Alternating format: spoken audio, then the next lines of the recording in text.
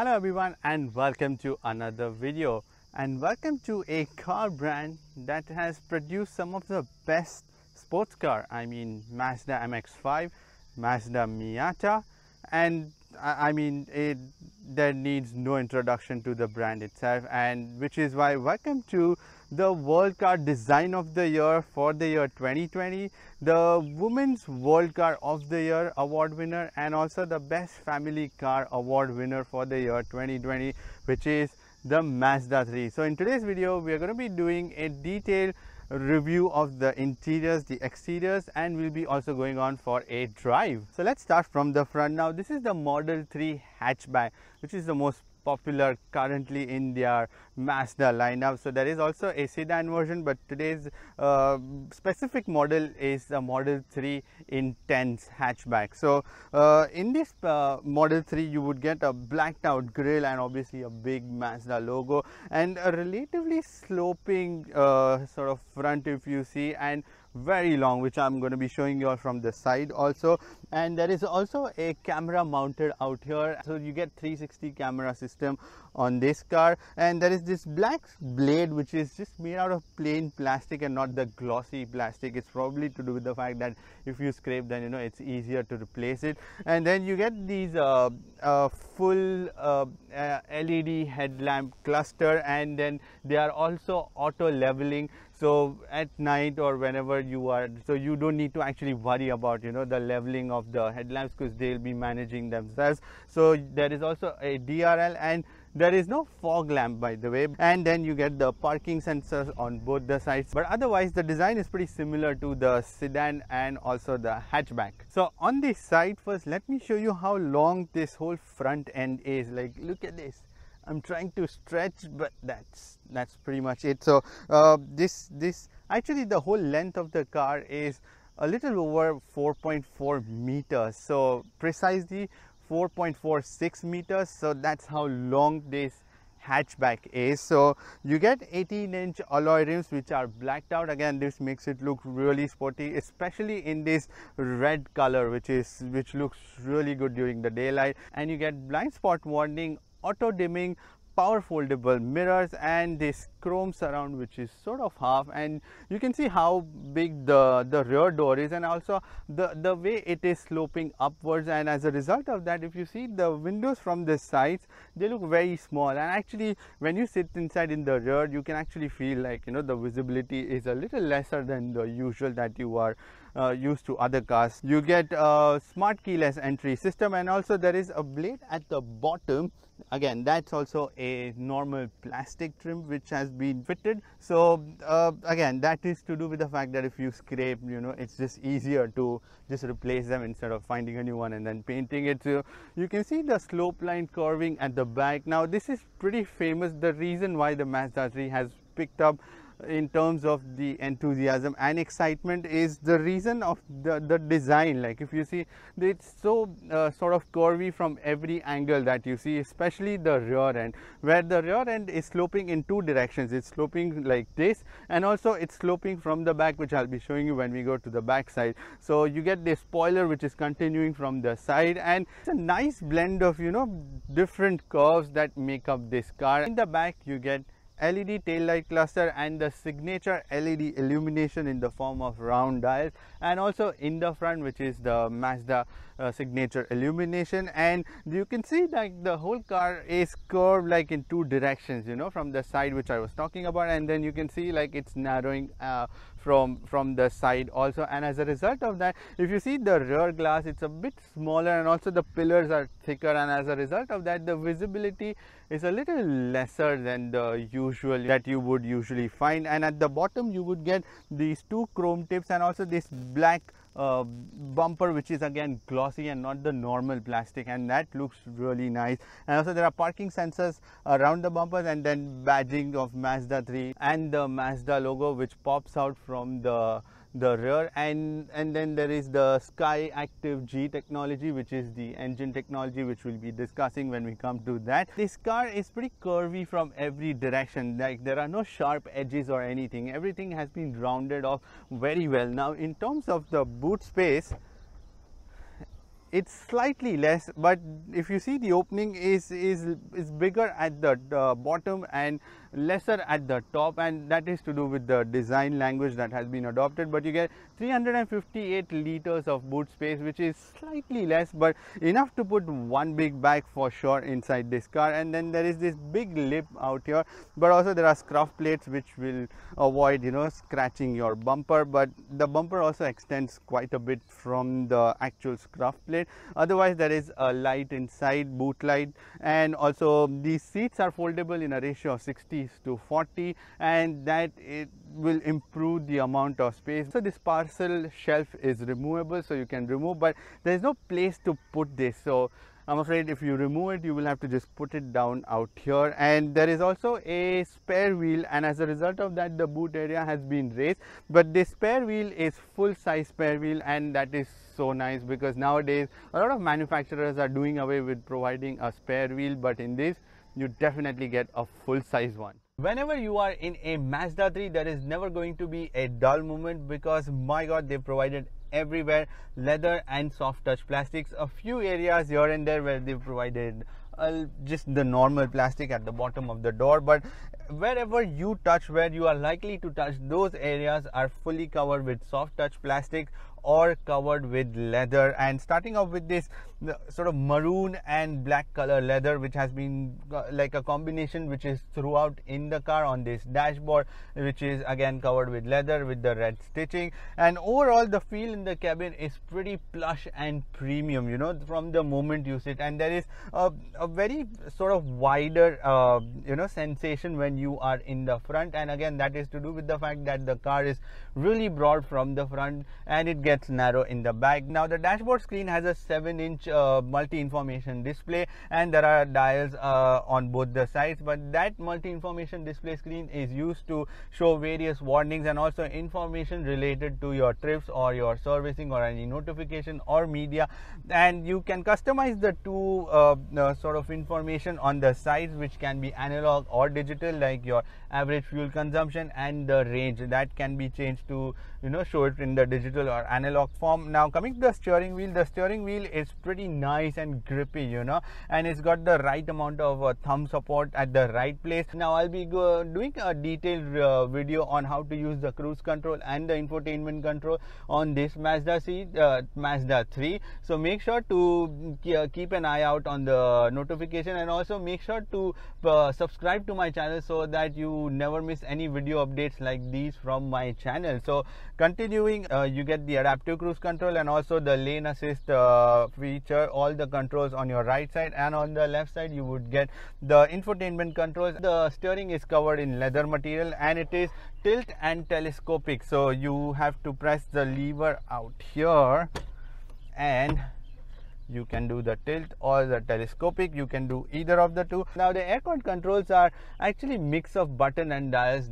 That is good, I'm really happy about it, but it's a slightly smaller display, like, and it's because this thing on top, which is the design of the dashboard, comes out, and as a reason of the aircon controls goes inside. And also there are some buttons which have not been marked, so those are the recirculation button and also to change the vent, you know, the flow of air, and those are unmarked, so you have to figure them out on your own. But otherwise it's a very simple AC control to use. The air vents for the driver side are on the right height, but if you see on the passenger side, the vents are on the lower side after this whole design of that dashboard is completed, along with the chrome surround. And then there is this sort of fake grill which has been given in order to continue with the AC controls. But I mean, if it was just plain, it would have looked rather nice instead of, you know, trying to make it look like a one piece, and which is why the aircon controls are at the bottom for the passengers, so you really have to, you know, adjust the flow of it. And coming at the bottom, you would get this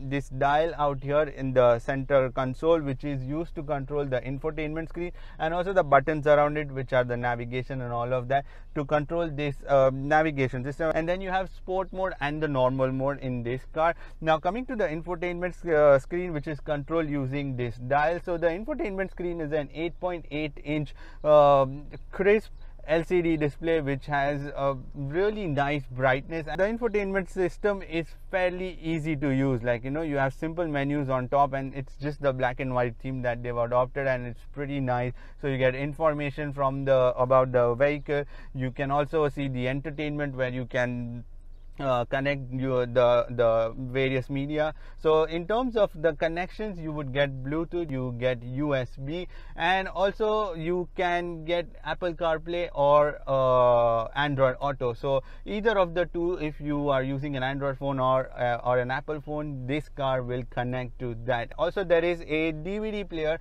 in the infotainment department, so you can put any of your DVDs and then you can watch it on this very screen. There's also communication whenever you connect your phone using the Bluetooth or the CarPlay or the Android Auto. There is also navigation system. The maps on this are fantastic. Like, it's pretty nice. I mean, I wouldn't really be impressed so easily by the maps, but in this it's pretty snappy and it's pretty quick also. Like, there's a glitch here and there, but that's all right. Like, it's still better than many, I mean.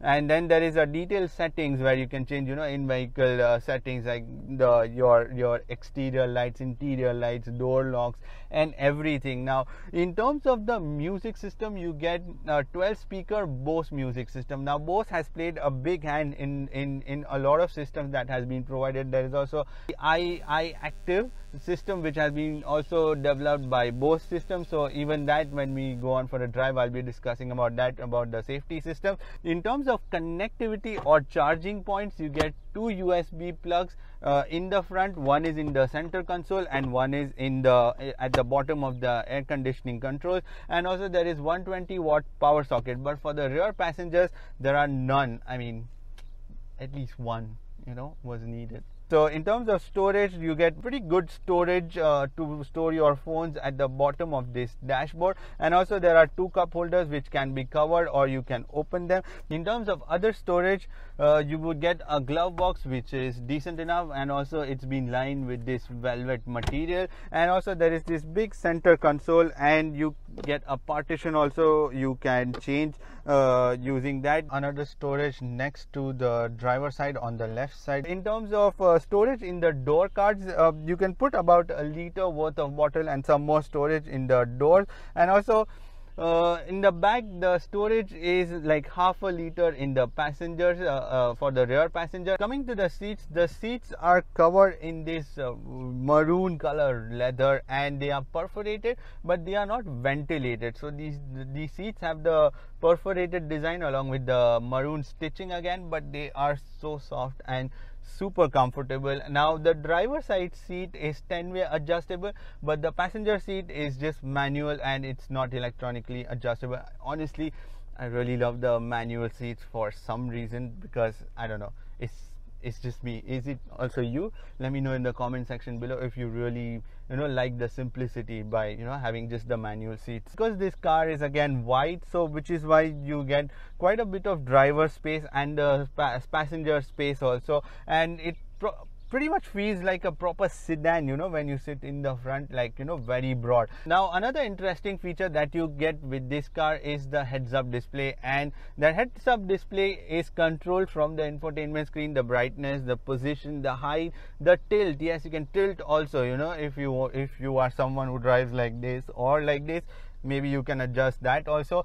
But in terms of the information displayed, it's pretty intense. You get the navigation information, you get the speed, you get the cruise control information, you also get the blind spot warning or the rear warning. Like, if there is someone in the rear, it would start beeping out here on the screen and show you with what object is in which area, in which part of the car which is blocking.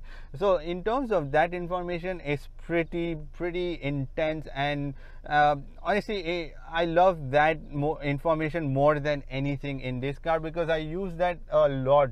Recently I've been using the heads-up display in whichever cars I've been using, and this by far feels very nice, and pretty good to use also, because you get a lot of controls from the system that you can do in order to show the information. You also get the sunroof, and this sunroof is decent size. I mean, for a hatchback, this is pretty good. But overall, what I am really impressed is for a hatchback to feel so premium and so plush when you sit inside, and that is what I really like. In the back, things are slightly congested. If you see this seat is in my driving position, and if you can see, there is this much amount of leg space, but there is enough of leg room at the bottom, so you can slide your feet under the seat and you can relax them. But as I mentioned, because this car is sloping in two directions, which is why it gets narrow in the back, and there is enough of headroom, but for sure for me. But things are a bit different in the center seat. Now there is a bit of a hump in the center seat as a result when I sit, and also there is a transmission tunnel which goes in the back because this car is an all-wheel drive, and things may get a little uncomfortable for the third passenger or the middle passenger in the rear seat. But otherwise the seats are again leather seats with the perforated and maroon color with the red the maroon stitching, and they are pretty comfortable overall. And because this roof is sloping in the back, I mean taller person may find it a little uncomfortable, but it's all right, it's not going to be bad. But it is for sure for two people, and for the third one it's going to be slightly uncomfortable. So the aircon system is a dual zone climate control system, so for the front driver and the passenger, but in the rear you get this sliding sort of dial with which you can just control the flow of the air. The doors also continued with the soft touch plastic and the leather treatment in the back. But here's another cool feature, and that is that these rear windows go all the way down, so they open up all the way till down, like some cars these days, I mean a lot of cars where they just stop somewhere out here, so it's just pretty pointless. But in this you can pretty much open completely, which is nice. You also get two cup holders in the back, and that's a pretty big hand rest, where two people can easily put their hands.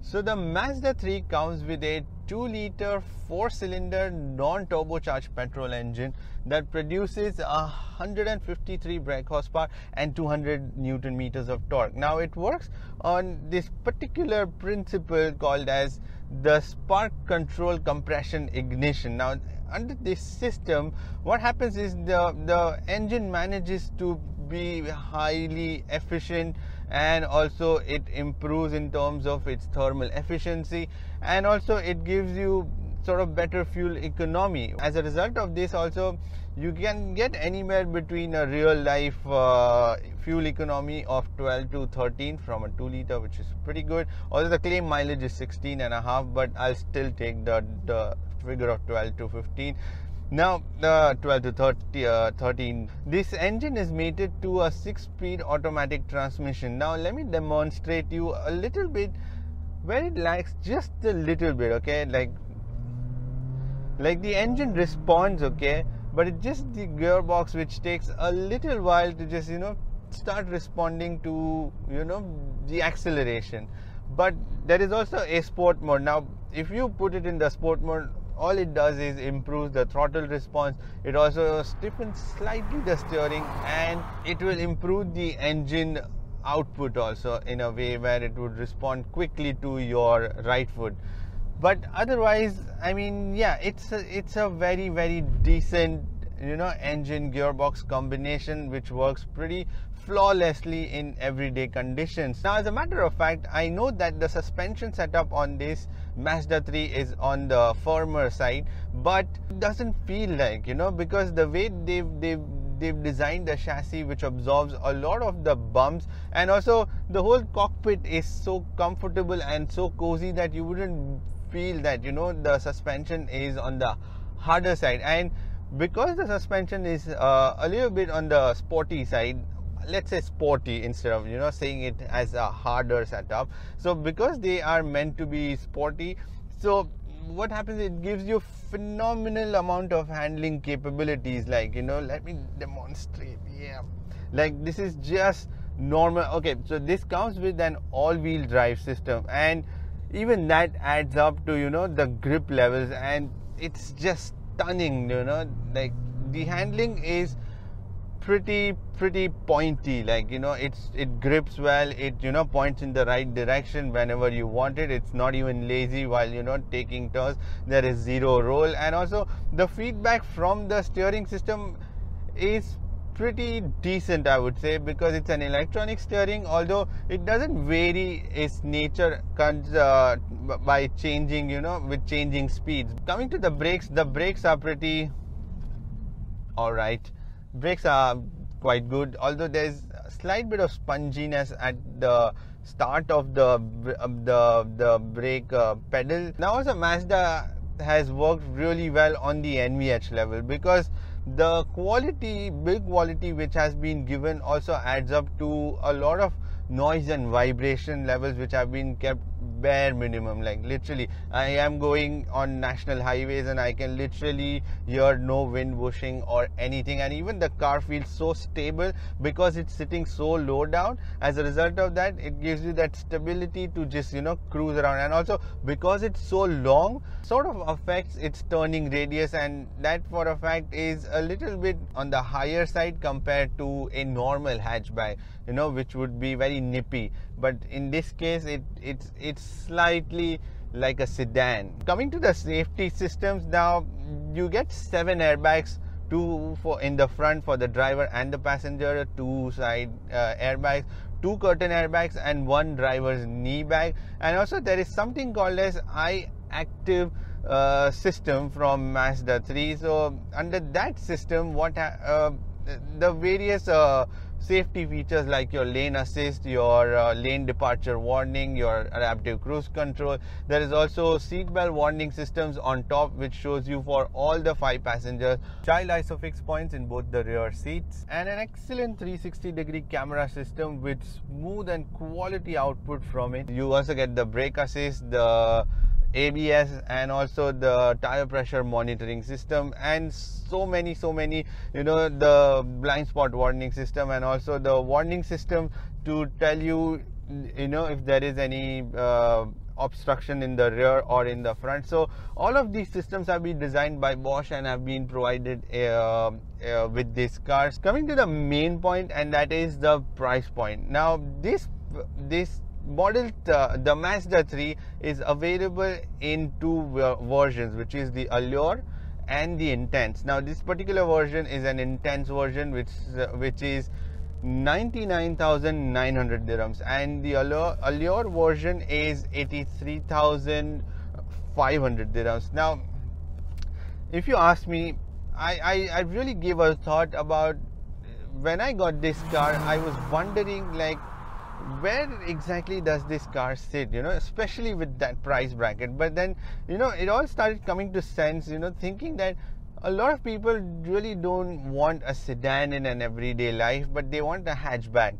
But then in a hatchback, they want everything to be loaded, like their cars to be fully loaded and also comfortable, and also they want it to be like a long, you know, so long run cruisers. And then I realized that, you know, it all starts making sense, you know, as to why this car, you know, fits in that, you know, sort of category very well, because people don't want the sedans, but they want the hatchback. Again, this is a long, very long hatchback, but yet it's essentially the design of the hatchback that people are looking for, and this serves that purpose. And if you ask me, in terms of the quality offered, I mean, this ticks all the boxes. And in terms of the performance, well, it's pretty nice for an everyday performance, let me tell you. So the moment you step inside, a little bit of time to understand, you know, what's where and everything, and then you are good to go. All in all, I think it's a pretty great deal if you are looking for a premium hatchback. You know, for a premium hatchback,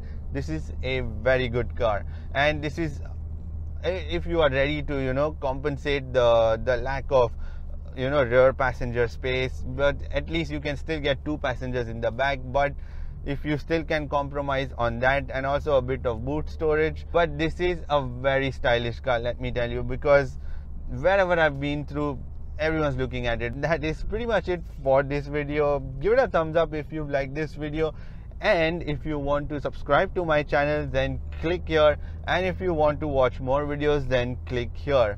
I shall see you in the next video. Bye bye and take care.